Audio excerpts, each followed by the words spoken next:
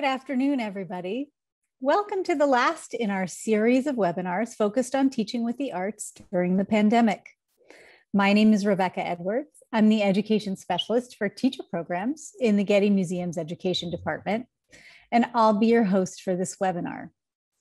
Our program for today focuses on the relationship between movement, play, and art, and explores ways that they can be used in your teaching to engage students. Our hope is that via this webinar, you'll be able to make moments in your classroom that are infused with art, even in the core subject classroom where the content standards and pacing guides may already keep you very busy.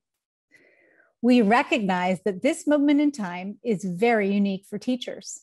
Some of you remain remote, while in other schools, students are back in person, and yet many other classrooms are hybrid right now. As we develop the content for this program, we tried to keep in mind the variations. And while not everything will work in every classroom situation, our hope is that you'll find flexibility in our ideas that you can apply to your particular setting. We also decided to leave out movement-based classroom activities that we thought would be too challenging to do in an environment where student social distancing is still a priority. Before we get started, I'd like to cover a few practical details for the webinar. First, you'll notice that I've turned on closed captioning. If you prefer not to see it, you can go to your Zoom doc and select Hide Closed Captioning. Second, I'd like to bring your attention to the Q&A window. Please feel free to enter your questions and comments there. We'll leave time at the end of the webinar to share your comments and answer any questions that you may have. I also wanted to let you know that we'll be sharing the slides from the webinar along with resources and a list of links referenced during the presentation. We'll share the link to these files with you shortly via the chat. Stay tuned. We will also include the same link in a follow-up email in case you miss it. Lastly, we're very excited to be able to offer a free copy to all webinar participants of Ready, Set, Go, the Kinesthetic Classroom 2.0. We hope this book will support your efforts to include movement in your classroom. We're able to make these books available for free thanks to a generous grant from the Genesis Inspiration Foundation. In this time of challenge, the Genesis Inspiration Foundation recognizes the difficulties that many educators are facing and kindly offer to support this webinar through the free distribution of educational materials. I'll be sharing information at the end of the webinar about how to provide us with your mailing address if you'd like to receive your free copy of the book. I'll be getting started today with an overview of the content that we'll be covering, as well as some short and simple strategies that we will hopefully get your thinking percolating. We'll then be following with two speakers who will be covering our topic with more in-depth ideas and examples. So to get us started, I'd like to go ahead and share my screen.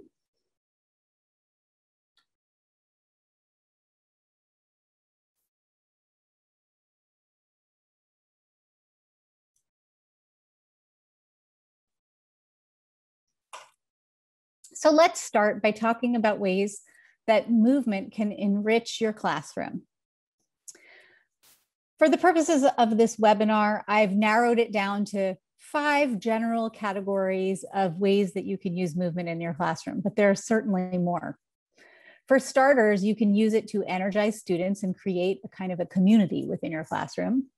You can also use it to establish routines for classroom management. So I bet a lot of you already do that.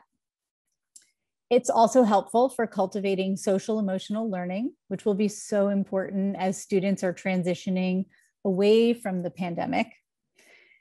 It can be used to build and support content learning, very important, and also to support student skill building. So what are some of the connections between movement, art, and play? So first off, movement can build an understanding of art. And art can serve as a visual cue for action.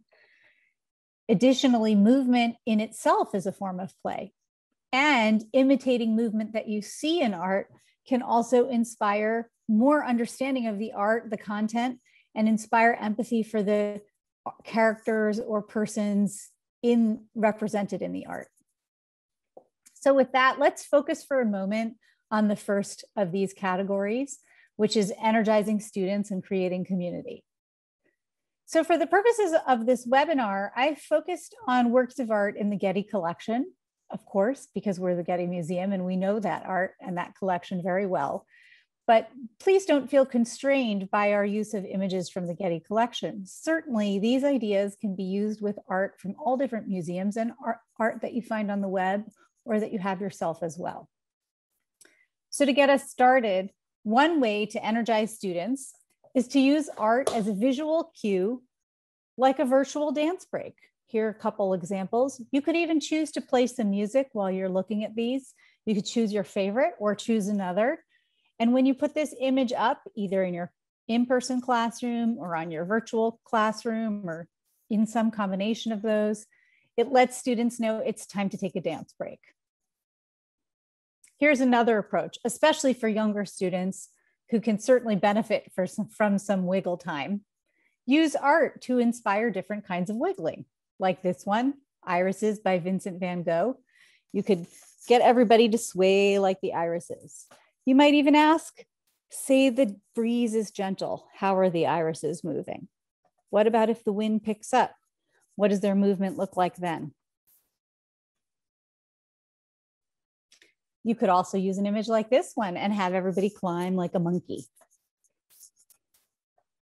Or hop like a grasshopper, creep like a caterpillar, or fly like a butterflyer.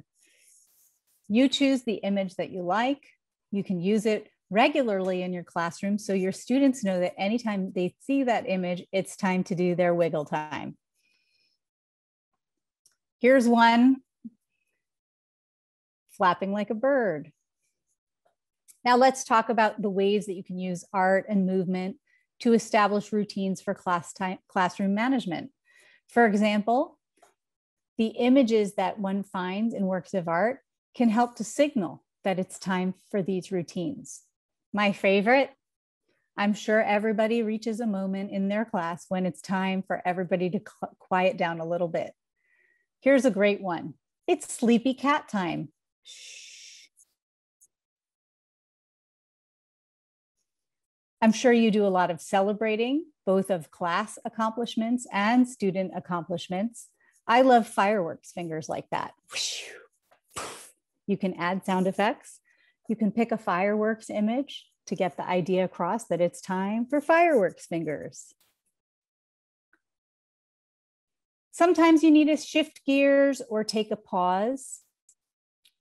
Taking a breath is a great way to do that. It might be an in-breath or an out-breath. You could take a beautiful still life of flowers like this one and imagine reaching into the painting. Find your favorite flower. I'm picking a tulip. Grab it out of the painting. Bring it over to your nose and take a deep breath in. Smell its wonderful fragrance. Or you could practice breathing out. For example, you could imagine blowing up a balloon, taking a deep breath out. Or you could blow a gust of air to put out a candle like this one. Sometimes it's great to shift gears with a stretch break. While some of these approaches work specifically well with elementary students, I think even older students might like to have a stretch. I even like to. You could pick a tree or a cactus and imagine stretching like the tree in the shape of the tree. It could be one that you see outside. It could be one that's in a work of art. It could also be a tall building. Take a big stretch. You can also use works of art to signal transitions to different subjects. You can find works of art that signal transitions to science, history, English language arts, art, of course. Take this one, for example, a tapestry of astronomers studying the sky. You could pull this image up and make telescope hands. Time for science. Or In this portrait, we see a man reading a very big book. You could have an accompanying gesture of opening a book, reading time. Sometimes it's time to take a break for snack or lunch, to say goodbye for a little while and transition to another room or to end your Zoom. How about an image with lots of delicious fruits like this one? You could choose a grape, a pomegranate, one of those delicious looking berries. Reach into the painting. I'm going to choose a grape. Pull it out, take a bite. If you'd like to join along with me at any point, feel free to try some of these ideas out yourself. I know that another routine that can be really helpful for some classrooms is sensory activities, especially for students that might have sensory issues or need a little extra support in that area. You can use works of art to inspire a sensory activity. For example, this hare in the forest or this squirrel. You could imagine, what is it like to pet that fur on the hare? Imagine running your hand, petting it. Imagine how it feels, soft, smooth. Or imagine running your hand up the fur of that squirrel's tail. Maybe find something soft or fluffy that you have in your environment. Students can run their hands over it, just imagining like it's the hare or the squirrel. How does it feel? Or instead of something soft and furry, how about a hedgehog? How do you think it would feel to touch this hedgehog? Would you pet it in the same way as the rabbit? Find something that might feel the same way. Run your hands over it. How does it feel? This one, maybe not all teachers will want to use, but in the right space with the right classroom and maybe or at home, students could even try using a work of art like this to inspire a twirl. I'm not going to do it now, though you're welcome to try it. Or if the students need another kind of activity, try a jumping break. So now let's talk a little bit about using the arts and movement to cultivate social emotional learning. So we're going to keep it simple for today. Share a few images that reflect emotions. Certainly, especially at this time where a lot of us have a lot of feelings about what has been going on. Looking at works of art that are portraits that show different kinds of expressions are a great way to help students think about understanding others and identifying the feelings that they're experiencing as well.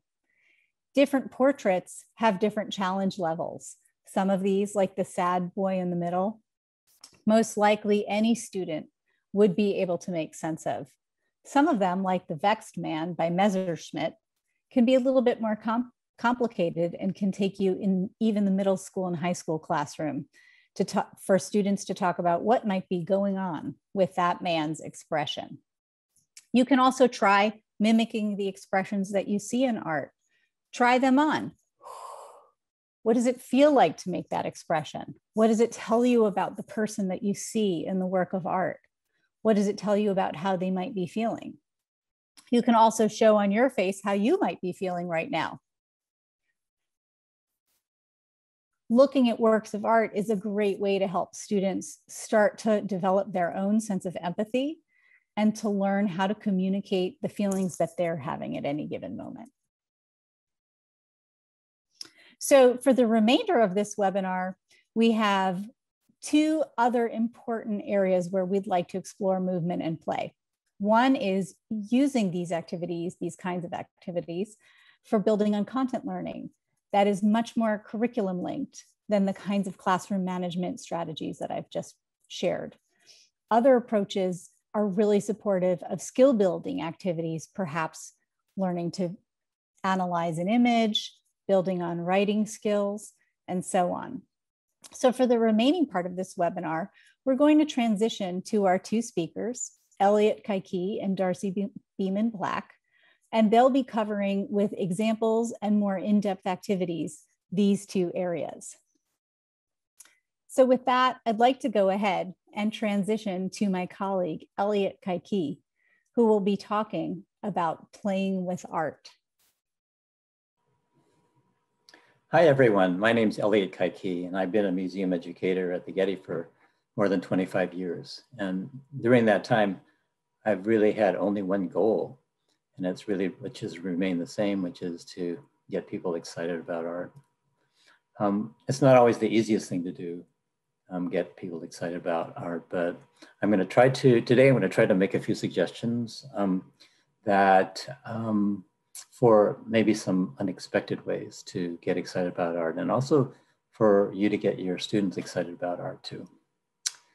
Perhaps you found your way to a museum website or two and explored some of the objects on the websites, and maybe found objects that you can use in your teaching in some way.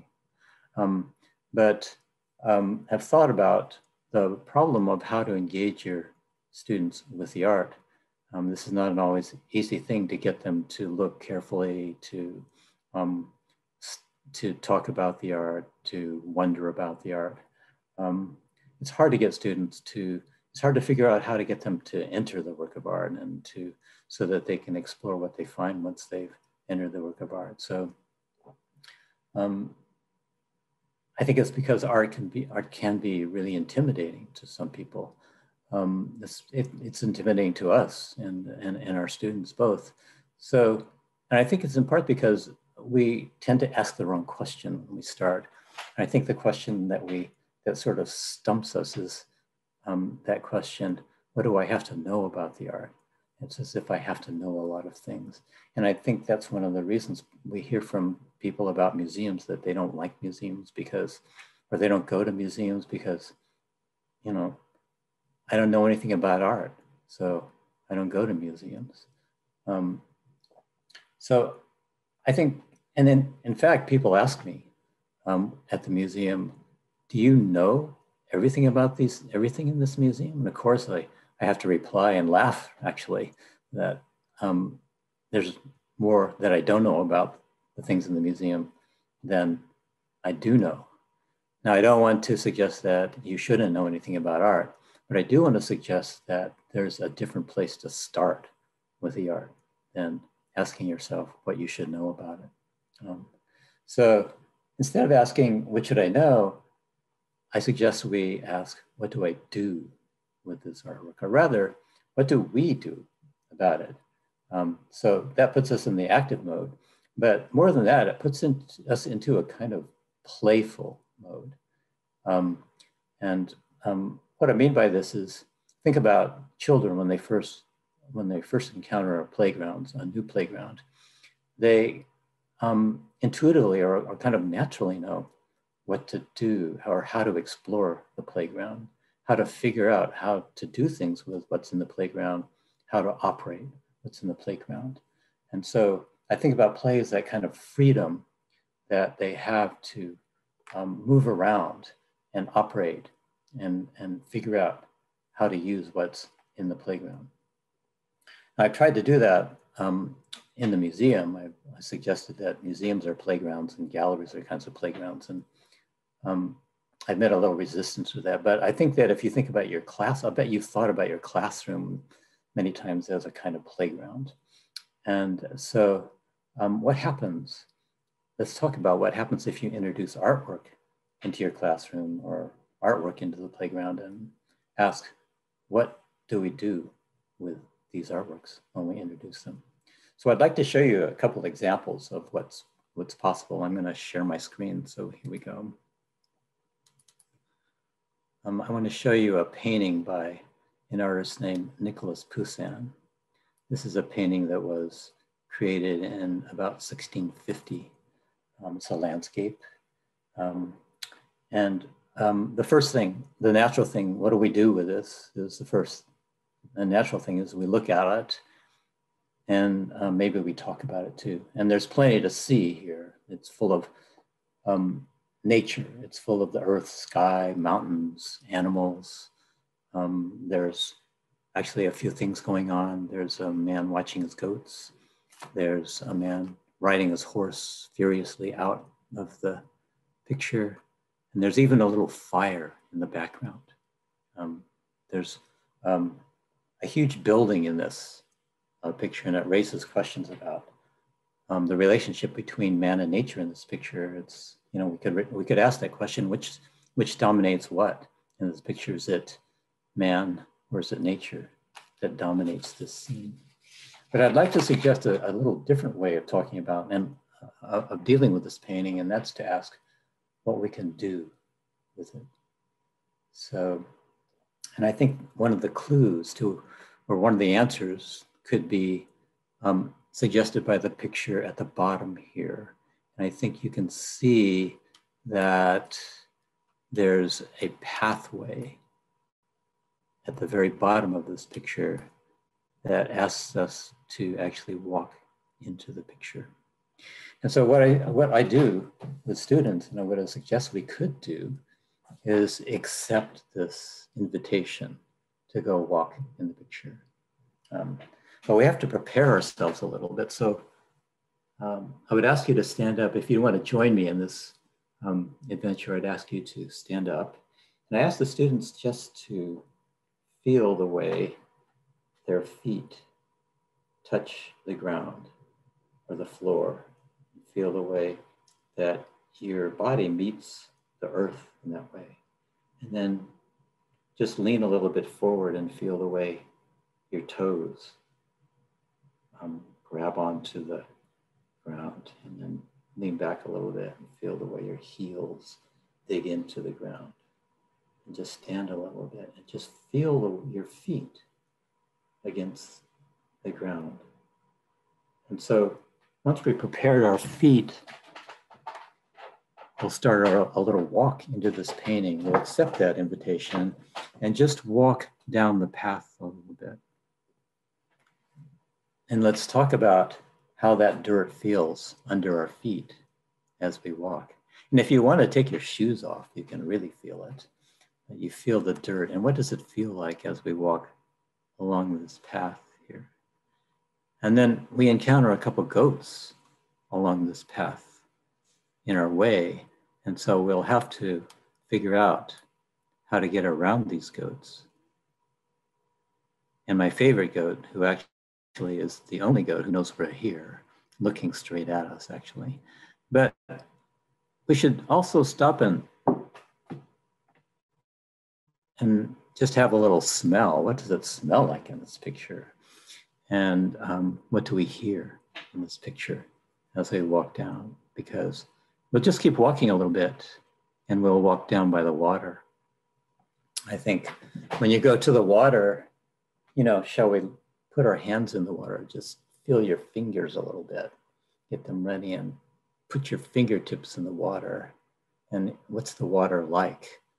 Is it cold? You know, what is the temperature here? Then if you want, you can stick your toes into the water as well. So this is a picture that has a long way to walk in. So we could walk along this little lake.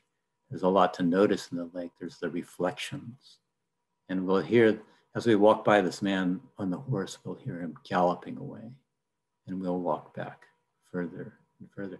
And it'll be up to you in your class to decide how far you want to walk, whether you want to walk to the building or even farther into the distance, or you could even walk up the mountain. So students have an amazing imagination. Obviously, we're not really walking, but they have an amazing imagination. One time when I told the class we'd be walking into the painting, one of the students stopped me and asked, how are we going to get out of the painting? So this is just one example of the possibilities. And I want to show you another example of something slightly different. This is a painting by a German artist named Hans Hofmann. This is a picture called The Hare in the Forest, and it was painted earlier than that Poussin painting. It was painted about 1585. And here there's a lot to see and talk about as well. There's this dense forest and it's full of creatures and plants. So if you look really carefully, and this is one thing you can do on Zoom actually, is you can see the cricket there. And there's all kinds of things. There's this wonderful lizard. See his legs. And then as we go further, there's a beetle. And so they're kind of camouflaged, because when you first look at this picture, it's hard to see the branches and the animals, how to separate them. But it's a wonderful, wonderful scene of the trees with broken branches and bark. And there's this sort of, if we look carefully, there's like a little wasp, and there's an ant. There's everything to talk about with respect to nature. But what I'd like to suggest is that this picture also asks us to do things. And one of the things I would do is to get us ready with our hands. So let's just get our fingertips ready and our hands up.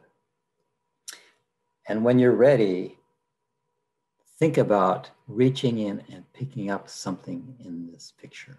You have to decide what you want to pick up. And then very carefully just lean in and pick it up.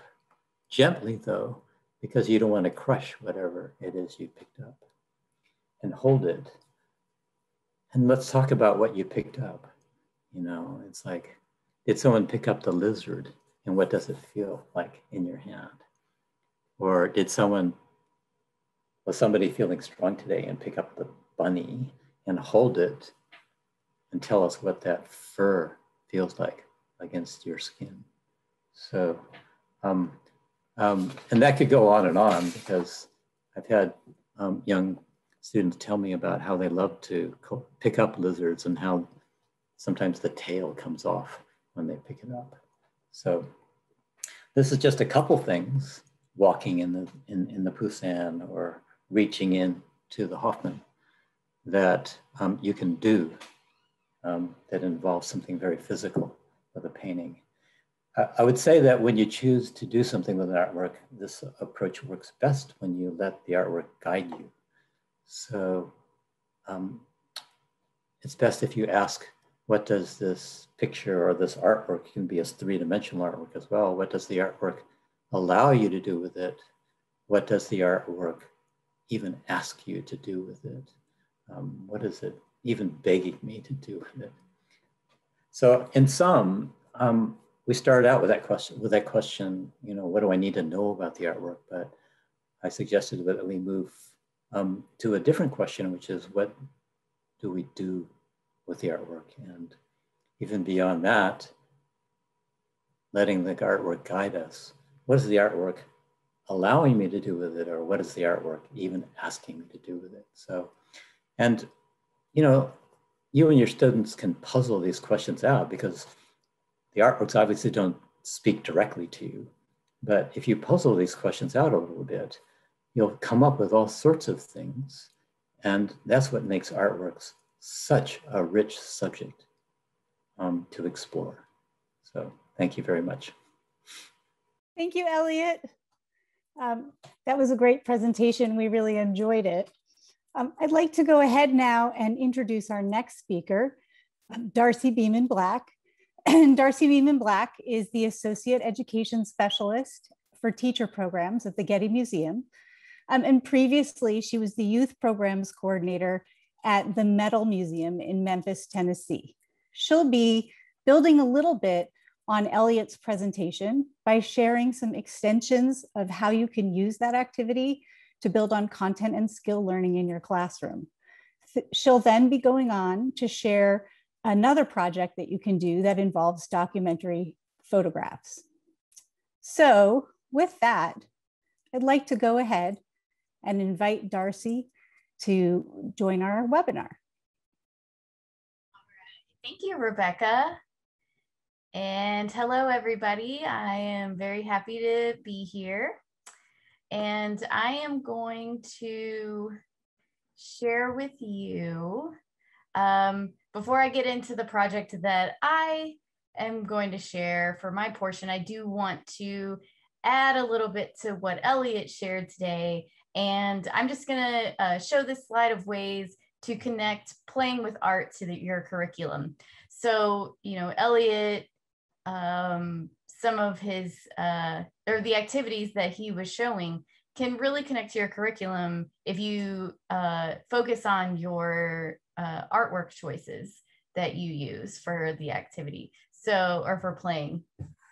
So for example, we saw a hare in the forest that exhibits a particular habitat.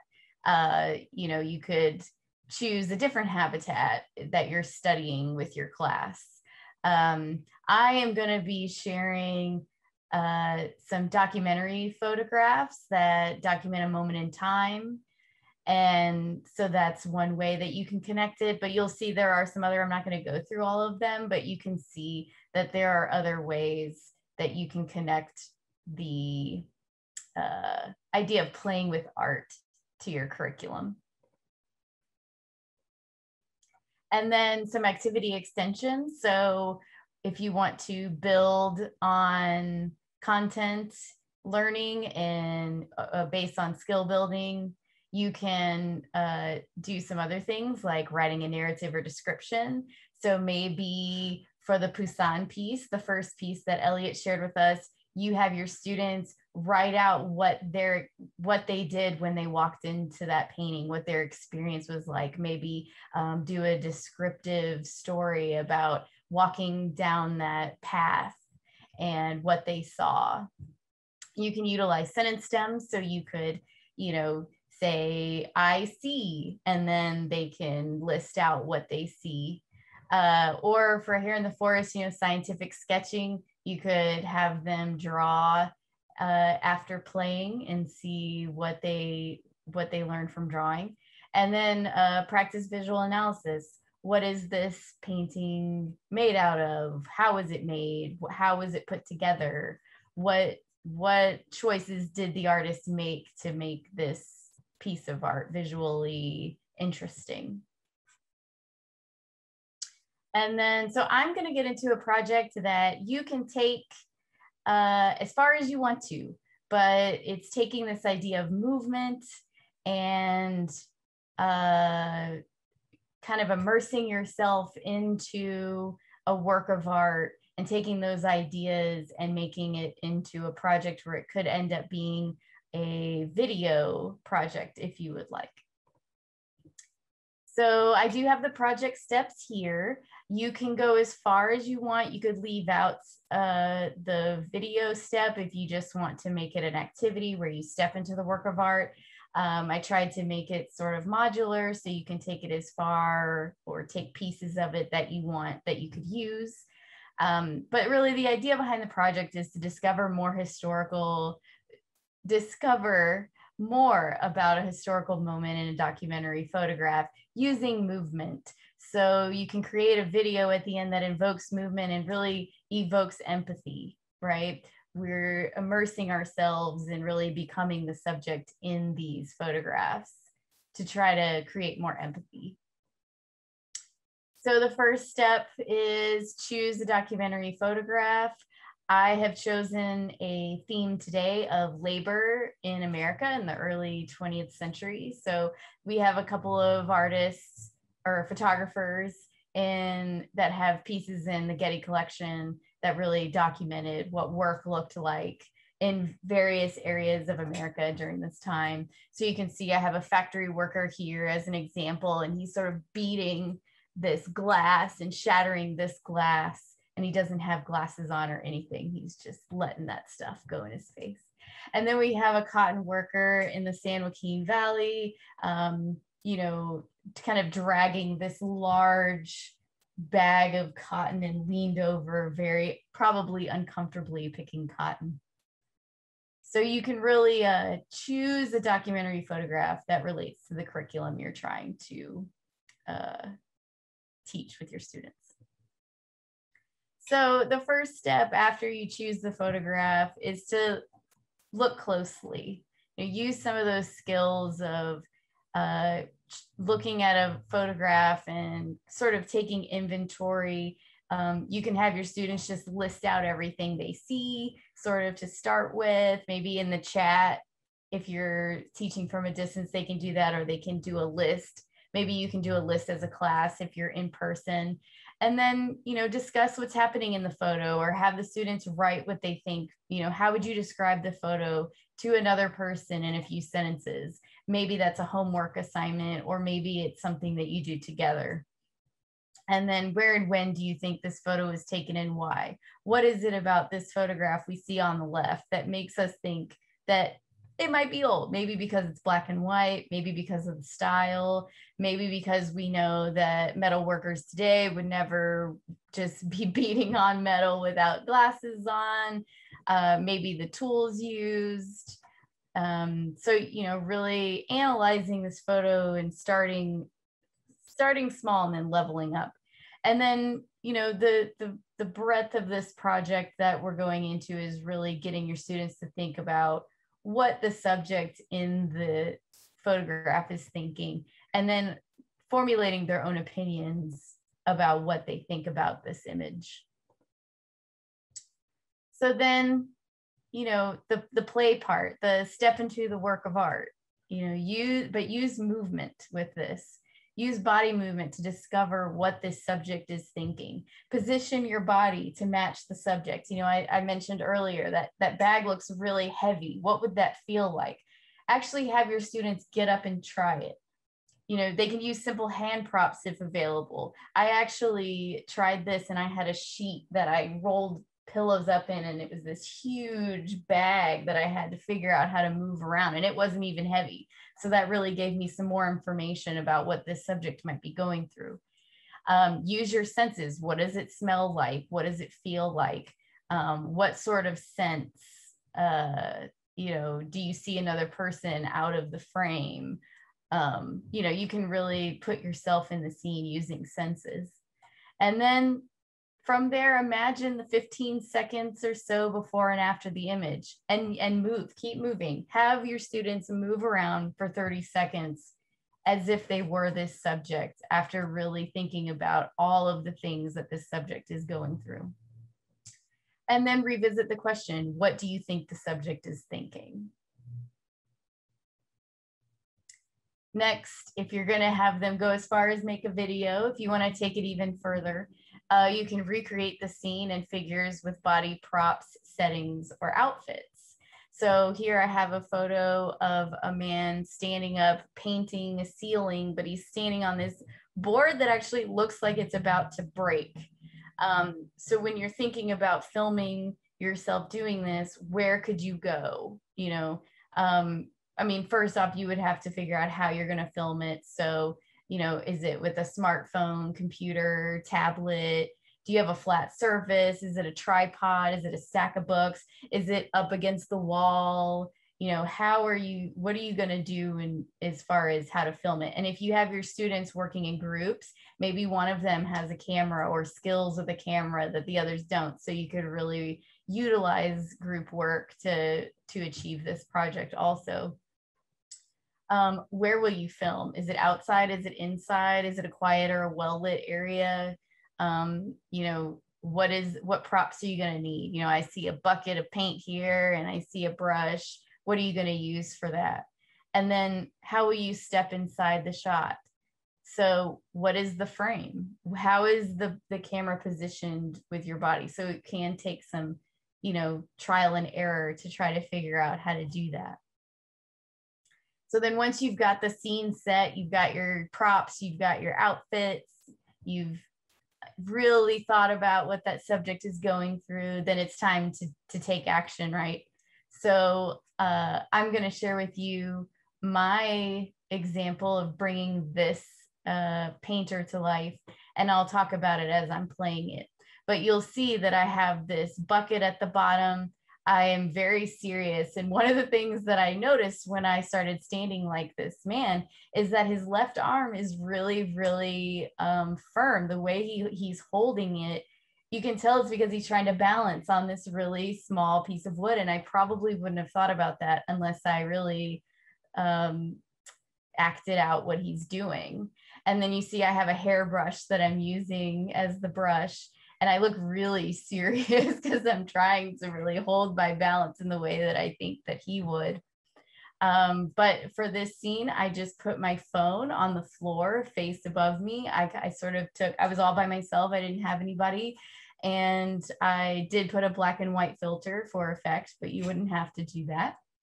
And, you know, I learned a lot about what it must be like to work on top of this board that was probably wiggling while he was leaning back, you know, up and down, because I was even trying to pretend that my feet were just on a really small square footage and it was still doing that. So I learned a lot about how this person might feel based on this activity.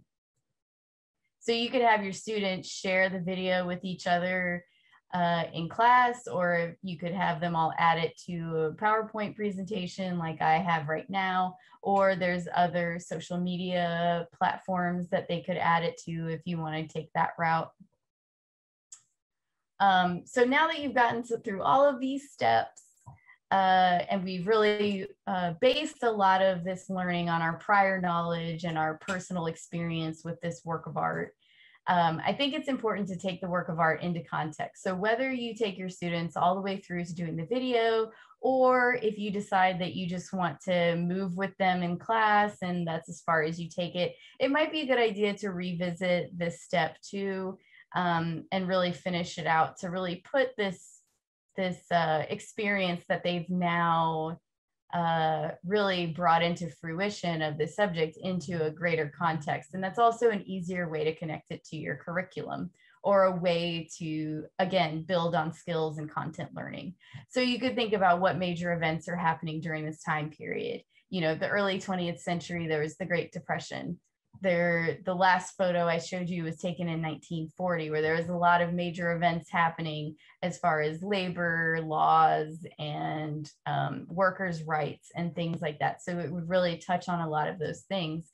You could also look at what circumstances the subject are facing during the time. So what's the identity of this person? Where did they come from? Sometimes you can find information about that if you do some more research. And then who is the photographer? You know, what was their intention? What other things did they do? That might give you some more information about the greater context of what's going on. And then also what's happening in the location where the photo was taken. You know, if this photo was taken in London, it might have a different context than if it was taken in New York. Or the cotton field picker that I showed you, that would be a different context if it was in the South than in California, probably. And also what time period it was taken. So once you sort of take this photo into a greater context, then you revisit the question, what do you think about the image? That could be a writing assignment, that could be a discussion. Maybe you have that question revisited after they create the video, they do the research after, and then they do that. It could be, you could build it out into a final project. And then I also don't want to limit this idea to just photography, right? Because that means that you only have a certain time period that you can connect to. So I did include some other works of art that you might be able to include to connect it. So for example, Triton riding a tortoise, you know, you could connect it to mythology. A man with a hoe, that's earlier work that you wouldn't be able to capture with a photograph. Or, you know, the life of a worker or a farmer. And then, you know, an illuminated manuscript with a completely mythical situation and very gestural stories. So maybe that would be an opportunity to connect to a popular story or a narrative. And then the musical group on the balcony, you know, maybe it's about daily life of this time period. So that concludes my presentation. And so I would like to hand it back over to Rebecca. And I think we're gonna start our Q&A section. Thank you, everybody.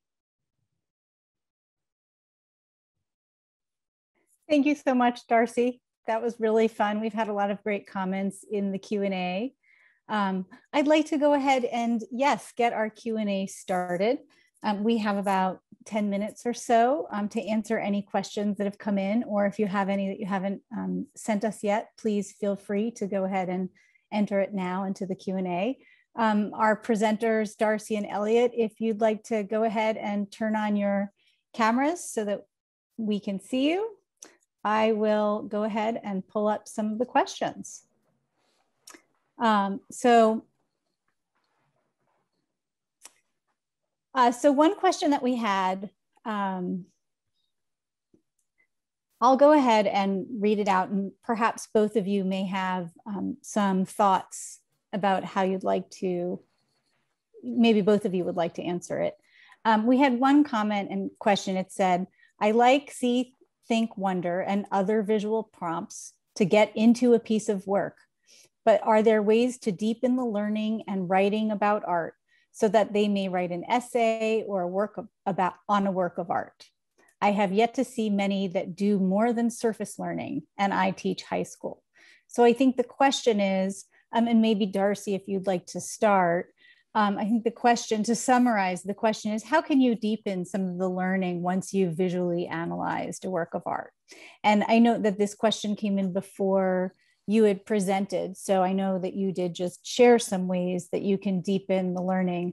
But I wonder if, as you were thinking about the project that you presented, whether you had any other thoughts or other ideas that didn't make it into your presentation, whether you might be able to share some of those ideas. Well, yeah, I think putting the work of art into a greater context. I mean, it could be something like create a timeline of all the events that were happening, and then when that work of art happened, when did the artist make it, or what time period is it capturing. I mean, a lot of reflective writing about how for the project that I presented, really, I mean, you could create a diary for that character or that person in the work of art. I think you could probably build out the video idea even more. I know kids today, they like to film themselves doing things and recreating things. So it might be, you build that out. Maybe they do a video of what that person was going through 5 years later or something like that. So you could build out some of the ideas that I presented into a greater, longer project. Right, thanks. I would just say that it kind of depends on the kind of what you are trying to learn about. So most of my career has been focused on learning about the art, and I think a lot of the things that we've suggested are kind of ways to get engaged initially. But once you've done that, I think it becomes a kind of question of what the students themselves want to know about the artwork or the situation surrounding it. So I think the research for me has to be driven by the questions that the students themselves raise, and that once you've formulated the question or the questions that you want to pursue, then it would be the whole class's project to really pursue those questions, whether it's additional research or writing or whatever way that you want to take it.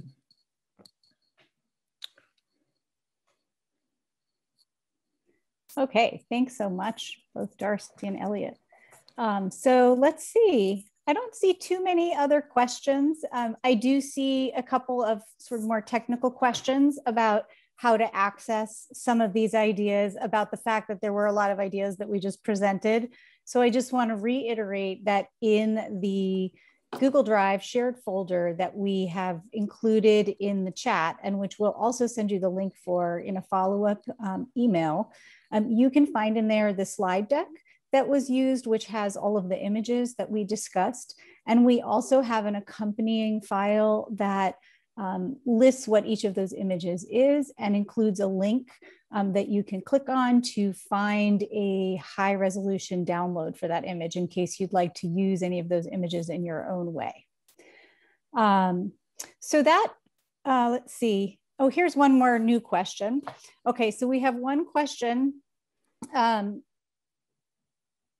I'm going to direct this one first to Monica, and then I think Elliot may have some ideas as well. Do you have any specific activities or artwork for all virtual kindergarten students? Were you directing that at me or Elliot? Let's start with Darcy. Okay. I mean, I think a lot of the artwork that Rebecca presented at the beginning could be done, things that call for a lot of sensory and, you know, movement. I think you can, at least in the sessions that I've taught with kindergartners, when you get them to stand up and pretend to do a lot of things using the imagination to, like, I think about Elliot's work of art of like actually walking through the path and maybe even bending down and really activating the movement and the imagination together. But I'll pass it over to Elliot because I'm sure he has some other ideas. Well, I think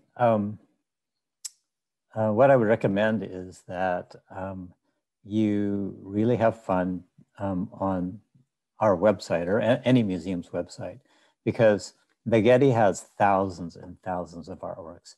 And to be honest, I think, there are probably 1,000 that you could use for whatever purpose you wanted, but you just have to kind of like work your way through and explore the website. I was thinking about this before the webinar, and you have to kind of learn how to ask the website for things you want. But for example, when you go to our website, there's a inquiry line, and you could put in all kinds of things. You could put in things like clouds, or you could put in mountains, or you could put in mathematics, or you could, and just see what comes up. And you'll be surprised what comes up, because like a million things come up. So the Getty Museum is actually just a medium-sized museum, but it has thousands of things. And so just take a little while, and it's actually really fun just to explore in as many ways as you can think of the different kinds of things that you might find there. And you'd be surprised. I think you could probably find things for practically anything you wanted to teach. So that would be my recommendation. Okay, and then we had one question that was asked that I wanted to just share, which was, and I'll go ahead and answer this one, which was, are all the pieces of art used today from the Getty Museum? And so the answer is yes. For the purposes of this webinar, we drew specifically from the Getty's collection. That's largely because we know that collection very well, since we all work at the Getty Museum.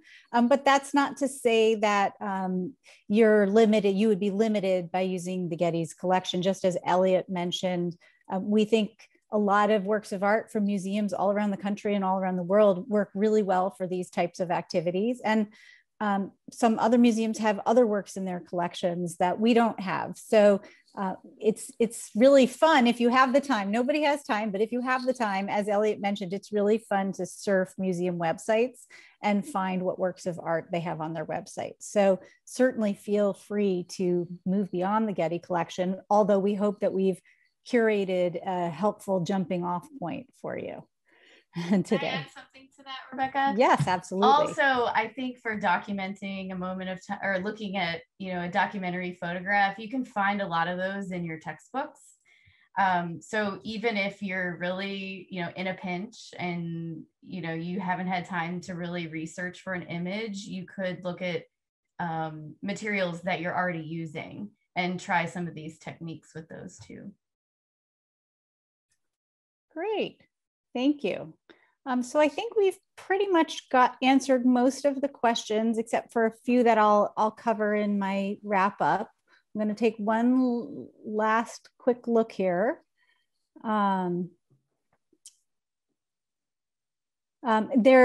was one question about what we have planned, whether we're running our former program called Summer Institute this summer. And unfortunately, no, because of the uncertainty about whether we can be gathering in person this summer because of the pandemic, we're not going to be offering any of those in-person programs this summer. However, we'll certainly be thinking through what we'll be offering in the future. And I encourage you to either join our mailing list or keep your eye on our website. Those are the two main places that we announce new programs.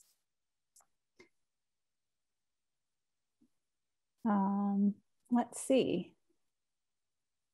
All right, so I think that's just about everything. So we can go ahead and wrap up the Q&A. Thank you everybody for your questions.